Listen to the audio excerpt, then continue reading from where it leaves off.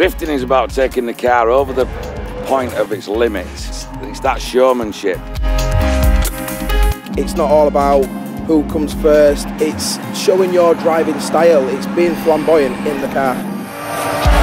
Get that foot to the floor, get it buried, and just watching your mirror, see a bit of smoke, and it's like, yeah, it's big smiles all round. We're on the edge of that limit completely. You've only got to press your accelerator too much and you're in a spin. You've got to control the car doesn't control you.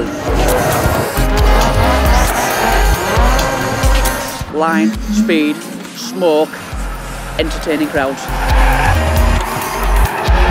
You sort of feel as you drift round, you know where your edge of your limits are. Generally it's like, you know, dancing on ice.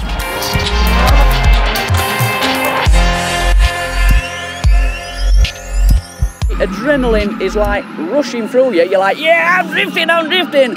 And you just continue and you continue until it goes bang and everyone's going, hey, and shouting and screaming. You're like, that was quite cool, that.